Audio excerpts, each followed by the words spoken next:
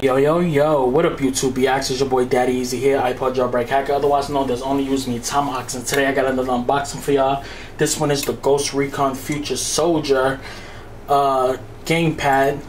This is for the Xbox 360, cost me $50, $49.99 with tax. This is for the Xbox 360. Now this is a wide controller, as you can see right there. So let's take this baby out of the package. So get my box cutter, break the seal right there, and put the cutter away. Slide this baby out.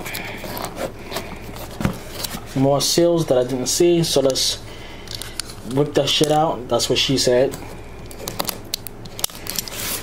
Let's cut that shit right there. Okay, and let's open it up.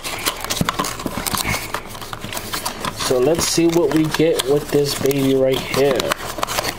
So here's the extra cords, and here is the actual gamepad if I can get it out.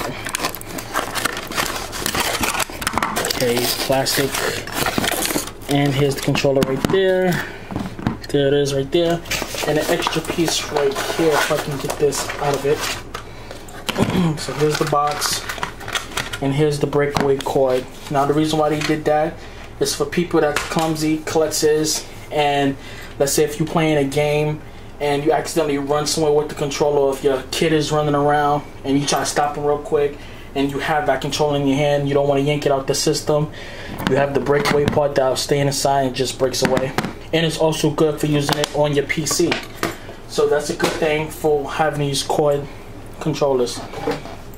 Okay, so let's get down and dirty to it. So as you see right here, just take it, snap it on, and there you go right there, ready to be used. Now this does have a nice texture to it. Actually, it feels real good in the hands. Actually feels like a regular Xbox 360 controller. Now these parts right here, it does glow when it's plugged in. You have the regular start select and your main buttons, your X, Y, B, A buttons, analog sticks, triggers, stuff right here. And in the back we do have the combat buttons, so it's more like a position, which basically your right pad, left and right and stuff like that, and for your audio. So what I'm going to do is right now I'm going to place these down real quick, and I'm going to place them into my PC just so you can see it light up.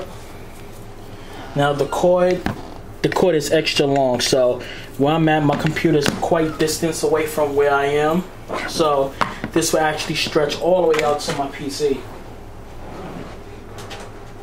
So we just want to pop it inside the PC real quick, as so. And as you can see right there, that this part did light up. As you can see, it is lit up. And this is for the Ghost Recon Future Soldier stuff.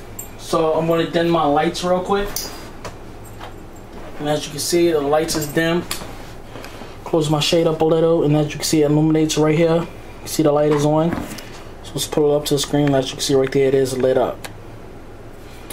So I'm gonna do a gameplay real quick, do everything, and on my next video it's gonna be a gameplay of Modern Warfare 3, and I'm gonna let y'all know exactly how the controller feels with my new Triton AX 720s 7.1 surround sound. Adobe's on it. I believe it's Adobe's or Adobe, whatever. I'm not even sure the damn name. I'm rushing to do everything right now to get this video up on here for y'all. So stay tuned for my gameplay review, which is coming up, and this is the end of this video, and I'll catch my guys on that review. Peace.